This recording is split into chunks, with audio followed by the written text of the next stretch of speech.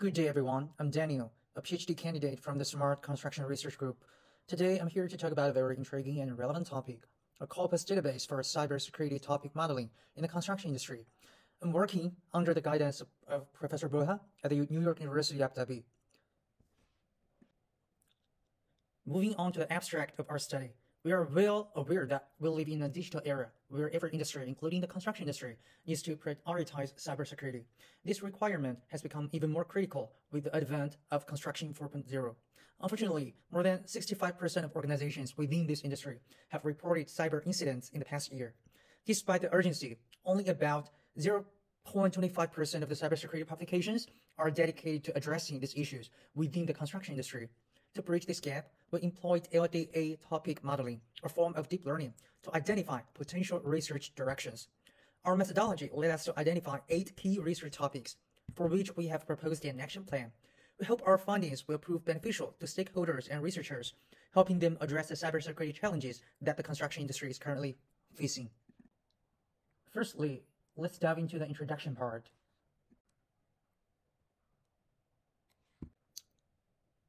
We're in the era of Construction 4.0, where digital technologies like digital twins, drones, and cloud computing enhance the speed, cost, and quality of construction projects. However, this shift brings critical cybersecurity concerns. Data breaches like the incidents at Australian Intelligence, Turner Construction, and others can disrupt operations and safety. Unique challenges in the construction industry include varying cybersecurity knowledge, frequent and scattered communications, and dynamic project nature. In our research, we synthesized online content, built a database from 6 sources, and used LDA topic modeling to pinpoint future cybersecurity research directions and propose action plans. The next section is our methodology. There are 6 main steps leading to the final purpose of topic modeling, during which 4 intermediate corpora are formed and stored. Let's dive into it. We collect raw documents from 6 resources with the keywords cyber and construction industry.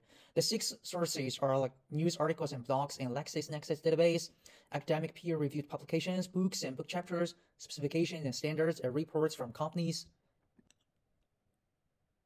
After the raw documents are collected, and then we create the raw sentences and put them into a list of sentences from all of the documents. And then from the sentences, we screen the high-quality sentences by keywords firstly. We created a list of 76 keywords to screen out related sentences. The keywords are like cyber, threat, vulnerable, internet, secure, and safe. Afterwards, we want to screen out the sentences that are having the high quality in semantics. So we use semantic screening for sentence relevance. We manually label 2,000 sentences to ensure their relevance, using 0 for exclusion and 1 for inclusion. The criteria were good format and direct relevance to construction or cybersecurity.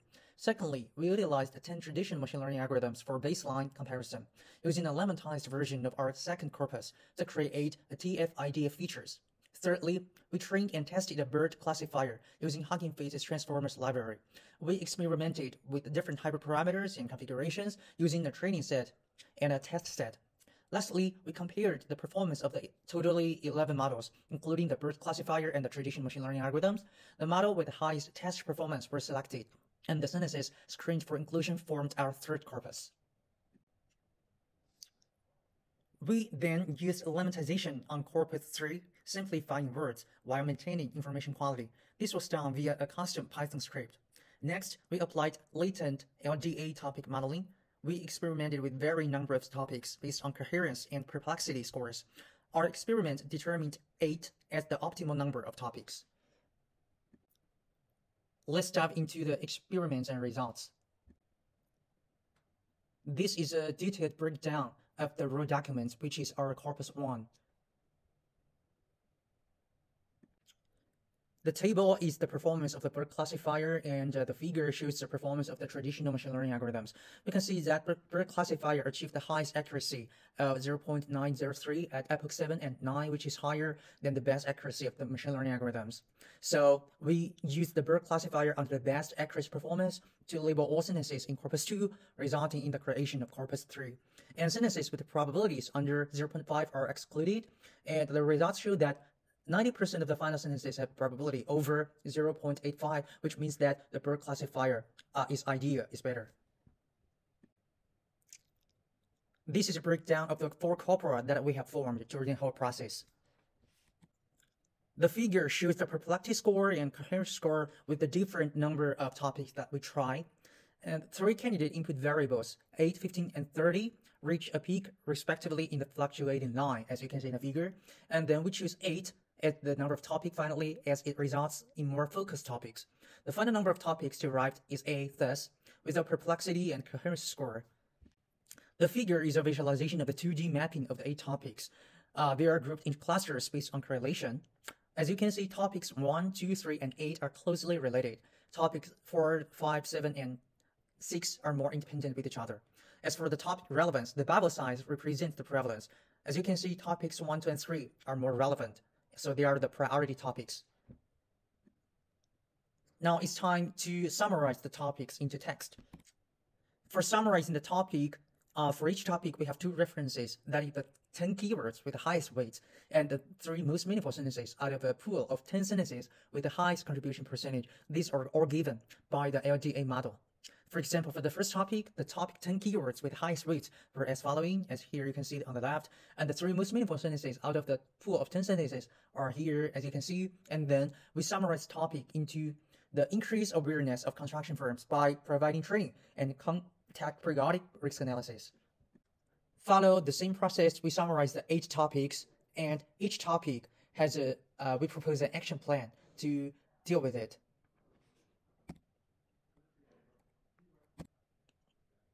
Based on the topic prevalence, we recommend prioritizing research on risk analysis and specific solutions to threats such as ransomware corresponding to topics 1, 2, and 3.